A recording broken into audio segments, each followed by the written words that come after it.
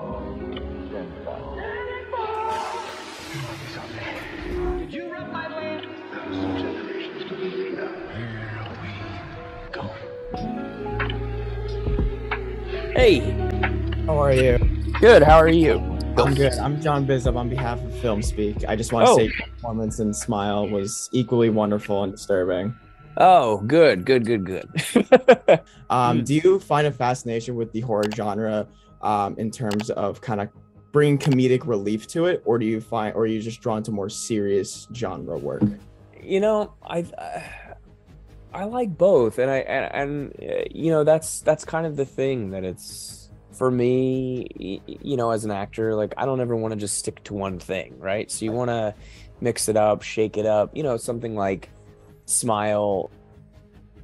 There's something interesting about trying to find a little levity or comedy in something that's so dark. Mm-hmm. You know, because real life is strange. You know, Right. it's kind of that thing of like when you laugh at a funeral, right? Like exactly. it's weird. Like people handle stressful situations differently. You know, life is not so cut and dry. So I like exploring these different aspects of things and playing with, you know, how many different ways these scenes or situations could be played, because you know there's never really just one right answer for anything.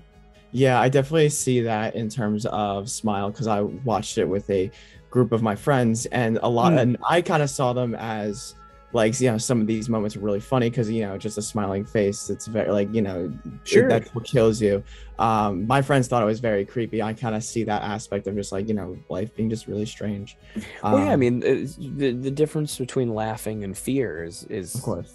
they're so close. There's a really great quote from Sam Raimi about Evil Dead 2, and that the funny parts could also be the scary parts. The scary parts can also be the funny parts. I feel like Sure. that also brings feels in tune to movies like Malignant and Smile that's come out recently. That's like both equally really campy and fun, but also have a serious dark edge to it because they're all about psychological.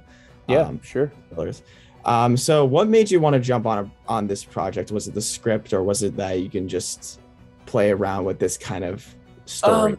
Yeah, it was a combination of the two. You know, like the script has to be good first of all. You know, you want to well, I've done some that they're not all good, but no, but you know, you want the script to be good, and then I enjoyed the script. I really appreciated the ending. I thought that was cool. That was how they decided to end the film. Right. And then I met with Parker, and I really liked Parker, and then I thought Joel was an interesting character in this world, and I thought there was something, you know, unique I could bring to the character. You know, Right. I thought there were things to play with. I thought, you know, sort of maybe play against the genre a little bit, build this relationship with Sosie, you know, these two people who love each other very much, but drive each other absolutely insane. They know everything about each other. They've, you know, they went through a lot, and how do we create that history without ever having time to show that backstory? Right. You know, that was a unique challenge, and you know, me and Sosie worked very closely together to build those things, and that to me was the, you know, the exciting part and interesting part about Joel. So it really was just a combination of things that really attracted me to the film. Right. That and the fact that they wanted to hire me. I love the relationship you two have. I think it's very it's a fundamental part of it. I think what you said about showing not pretty much showing it, but pretty much elaborating that you two had a history without. Yeah. Well, I think too, even just that when she sees me through the glass and that little wave, right? You know what I mean? Yeah. I think things like that can say so much, of course, in such a short period of time, you know? Obviously you have had a lot of experience within the past year with this and Scream that came out, and I know you love to be with different genres, but in terms of the horror genre, is there any filmmakers on the top of your head you've kind of had an eye for and kind of would like to work with in the future? Oh man, that's a good question. I Off the top of my head, I know I should be able to list a couple off, but I'm actually completely blanking on like everybody in the world right now. There's a lot of good people. I mean, the thing is though, there's so much good horror right now that there are so many people that would be killer to work with.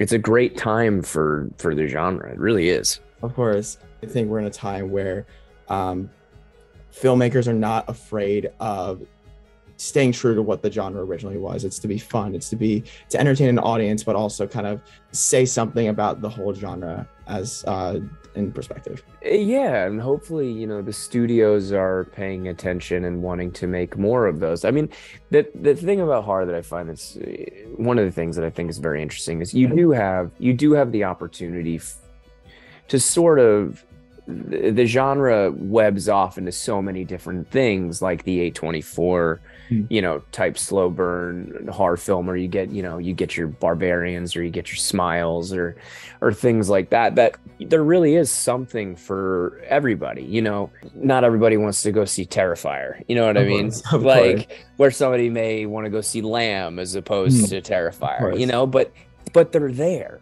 Those things are there, you know, and not only are they there, they're making money. Yeah. You know what I mean? Like in a landscape where nothing except superhero films are making money, these things are making money. People are going, they want it. They want to go to the theater to see these movies. And I really hope that the studios are paying attention and keep pumping them out, because not only are they making money, they're also making them.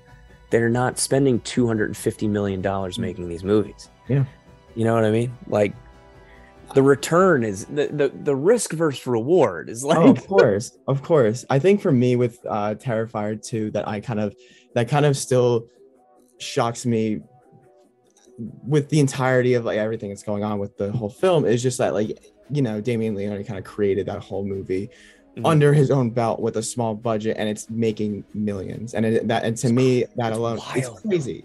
And making headlines, it's crazy to me. And they keep putting it back. Of course, in theaters, because people keep wanting to see it. It's his 9th weekend, and it just crossed $10 million. And insane. And they made it for what? They made it for pennies. Yeah, like I want to say 250,000, which is even crazy. My final question to you is, what does the horror genre mean to you? So I'm gonna pivot off of that a little bit. Not just the horror genre, but I think I love the horror genre in terms of what it is, but I think what I really love about it is there's a real sense of community in the horror world. You get these fans and these people that love these films, and, you know, like anywhere else, it can be toxic and it can be shitty, but it can also be really, really great and supportive. And you have these people so many people who all have such a love for this thing. And, you know, where I started and where I cut my teeth was horror, you know, and a lot of these people who watched me then are still around now, like following me and have been supportive for 10 plus years and checking out the movies. Like, I can't tell you how cool it's been with Smile and just the social media reaction and people being like, oh shit, Kyle's in this. They're like, it's so good to see him again. Like, it's been really, really nice, and the support has been great. And it's just cool because people who love horror movies show up too. You know, they put their money where their mouth is. They actually show up. They come to play. They come to enjoy the film. So, you know, horror movies, it's not just about the genre, but it's also about the fans and the people who watch the movies. It's a very cool thing to be a part of, and I'm very honored to be in that community in the way that I am. Of course. You know, it's nice. Yeah.